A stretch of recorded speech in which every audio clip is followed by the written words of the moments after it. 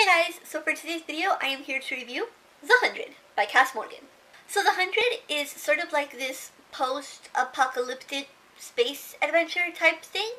It takes place in the future, and in this particular future, the Earth has been destroyed by nuclear warfare. When this said nuclear warfare broke out, a bunch of people were able to escape to a space station. And they have been living on the space station for the past 300 years, creating a whole society and procreating and doing all that kind of stuff. Well, after living on the space station for about 300 years with no means of really replenishing your resources, things are starting to go downhill. So, one day, the powers that be decide that it is time to send 100 people down to Earth to see if the planet is once again inhabitable. The 100 people chosen for this mission all happen to be 100 teenagers who have been convicted of a crime, and therefore are expendable. So the book focuses on 4 main characters. These 4 characters are all members of the 100. Throughout the book, we learn about them, about their relationships. We learn what they were convicted of, like to cause them to go to prison and stuff. But that's pretty much it. This book is very much, I guess, a character-based book, and you don't really get a sense of what this post-apocalyptic Earth is like. You don't really get to know the space station that they're living on and like the politics involved, of living on a space station.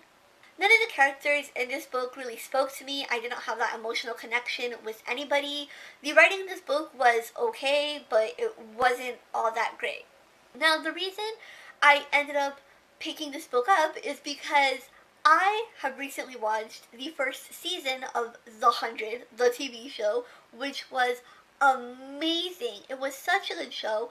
I didn't have the greatest expectations for this particular show because it is a show on the CW, and CW shows can sometimes be a little bit cheesy, I guess. But because I was pleasantly surprised by it, I did want to read the book, and unfortunately the book just does not live up to the TV show. I feel like the TV show is able to do what the book wasn't able to do, where you explore the politics and the environment and the relationships, and so much more has been done with the TV show that just makes it a much more well-rounded work. Now back to the book. The book doesn't really have like a climax. It does have an interesting part towards the end that kind of leaves you hanging and you kind of want to read on. But I have a feeling that if I do decide to read the second book, I will be disappointed and I won't feel fulfilled, in a series, in a book. Also, I feel like this book was written purposefully to be a trilogy, which kind of annoys me. I haven't decided whether or not I'm going to read the next book in the series just because the first book was so disappointing and it didn't really catch my interest. If you guys have read The 100 or if you guys have watched the TV show, let me know what you guys thought of it in the comments down below. Did you guys like it? Did you guys hate it? Which do you guys prefer?